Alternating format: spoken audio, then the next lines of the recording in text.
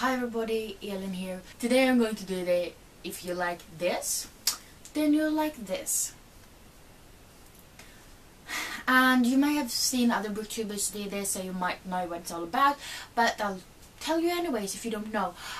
So it's pretty much that I will show a book and describe what it's all about, and then I'll try to find another book that you might like. If you read the first book and really liked that one, then you can read the second book and you might like that one as well. That's like the worst description ever, but we're gonna go with that. You'll understand when we get started. So yeah, I'm going to show you some books with you guys, and I hope you get some ideas. So the first one probably a lot of people have heard about, and that is Fangirl by Rainbow Rowell, and this is about Kath, and she and her twin sister Ren starts university, and Kath writes a lot of fan fiction for Simon Snow, which is this sort of Harry Potter sort of character, you know, for that goes to a magic school and everything, and she writes fan fiction about that, and she loves doing so. And I feel like a lot of people have read this one, and a lot of people probably liked it. I know I did, and I feel like if you like this book, then you might like this book. And this is Eliza and Her Monsters by Francesca Sapia. And this book is about Eliza, and she really likes to do this kind of comic strip thing that she does online. The thing is that, ouchie, she is anonymous and nobody knows who she is, but you get a lot of like illustrations and things in this one. And then we also meet Wallace, and he transferred to the same school as Eliza, and he actually writes fan fiction for Eliza's comic. So he does his own comic strip that revolves around the same characters, and he doesn't know that Eliza is the one writing this comic book. So they become friends, and shit goes down when it comes out who is actually the creator of the original kind of comic. So if you like reading a book that's about reading, really, and a lot of different plot twists at the same time, then I really feel like if you like Fangirl, you'll like Eliza and Her Monsters. And if you like cats, you'll like this one. Yes, you will. This one is a little bit crazy right now. She likes to play with my blinds and everything like that, so if you hear any noises, it's probably coming from her. But we're going to calm down now.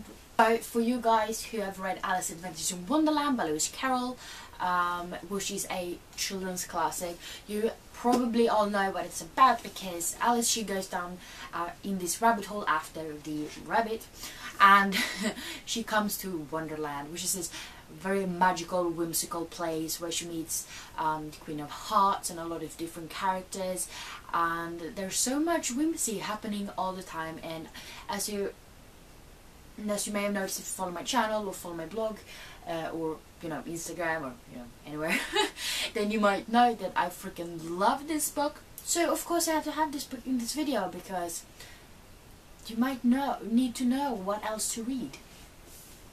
So I feel like if you like Alice Adventures in Wonderland, you might like Furthermore by Tahereh Mafi. Ah, claws in my knees. Ouchie. Anyways, but this is about the main character is also named Alice, funny enough, but this is about Alice, and she lives in this very magical and whimsical world as well, which is why I feel like this is a perfect match for Alice in Wonderland fans. And in this world she lives in, everything is very colorful, and that pretty much tells you how much magic this thing or person possesses.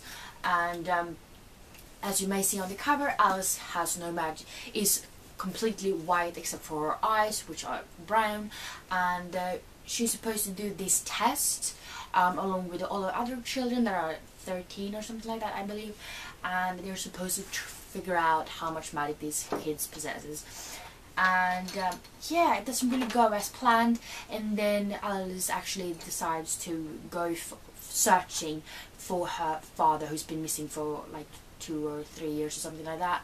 So she goes on this adventure and it's so magical and whimsical, and the like she goes to furthermore, and it's so magical, and so many different rules who she fails to like live out after, and it's just so amazing, and I really love this book.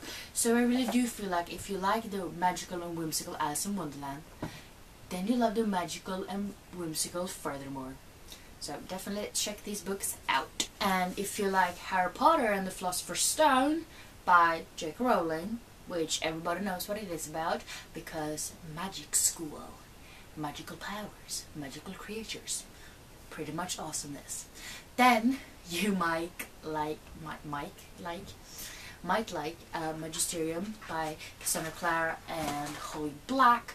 And this one you meet Callum, and he's learned his entire life that this school is not good for you, they're trying to use you and it's dangerous and everything like that. And when he comes of age, and all the other kids as well, if they have magical powers, they'll be called in to do different tests to see if they are, you know, magical and figure out if they're allowed to go to Magisterium, which is this magic school. I used to word magic a lot, don't I? So Callum has, together with his father, decided that he's supposed to fail on all of these tests, so he doesn't actually have to go to this school since it's so dangerous. But he actually fails at failing, so it's actually admitted to the school anyways, and then a shitload of things happen, and it has definitely a lot of interesting plot twists. So if you like the magical world of Harry Potter and the Philosopher's Stone, then you might like this book. And if you like Throne of Glass by Sarah J. Maas, which is about Selena Sardathian, who is an assassin in this working camp.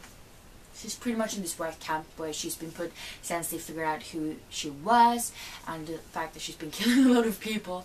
And Prince Dorian comes to get her out of there because he wants her to be his champion, to become the king's personal assassin.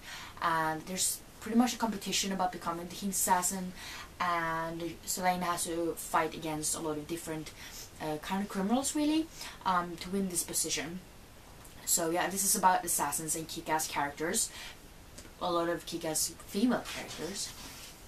I feel like if you like this book, then you might like Nevernight by Jay Kristoff, because this is also about assassins, but a very different kind of concept.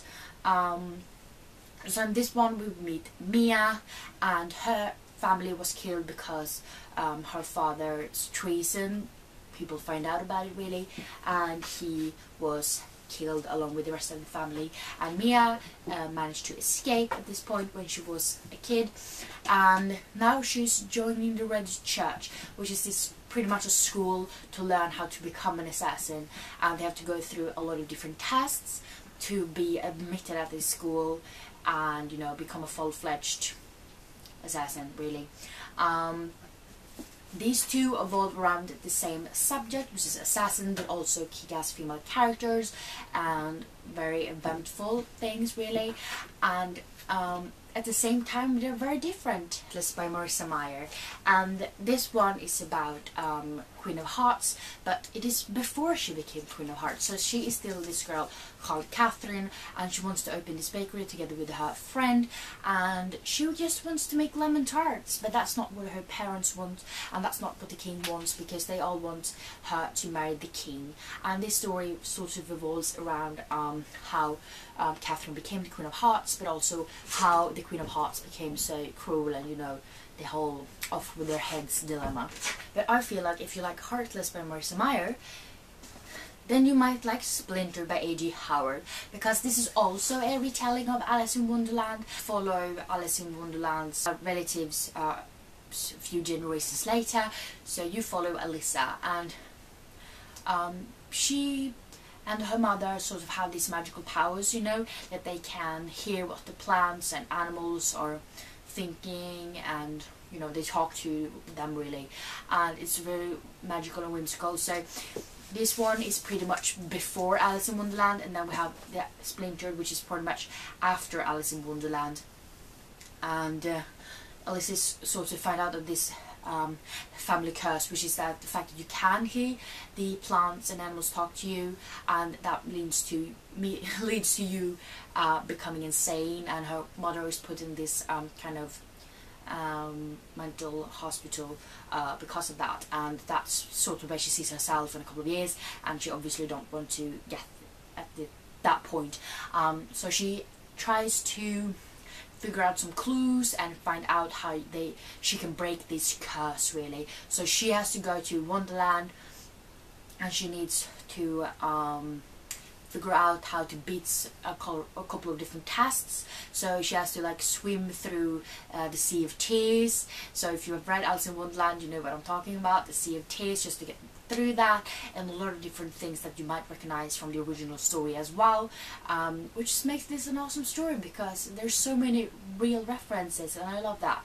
And the same goes for Heartless, of course, because you do meet the Mad Hatter, and a lot of different characters and different references to the original story. So I feel like if you like Heartless, you might like Splintered.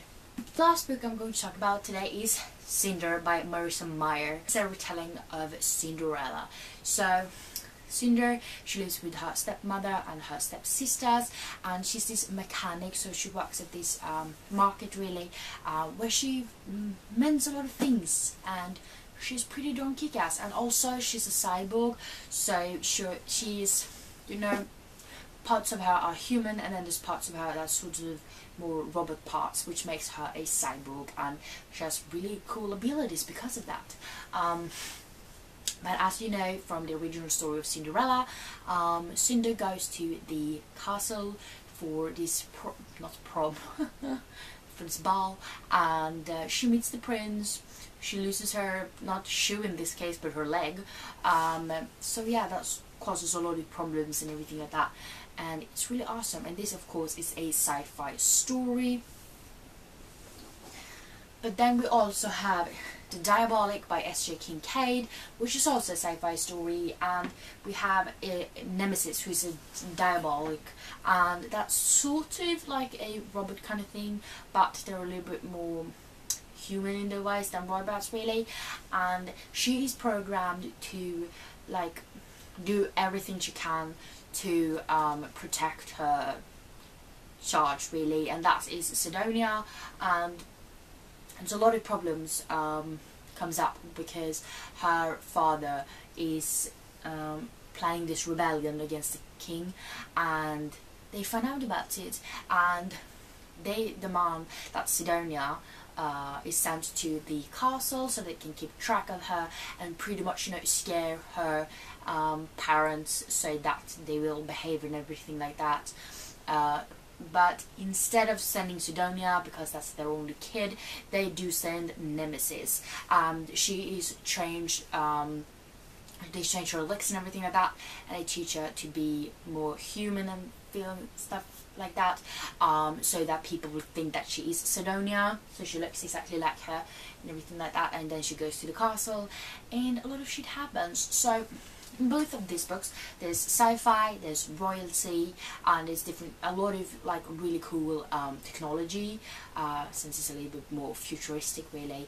And you know, cyborgs, diabolics, it's a perfect match, and I loved both of these books. So I definitely think it's, you know, if you read one of them, then you should read the other one as well. So those were all of my sort of recommendations for if you like this, then you like this.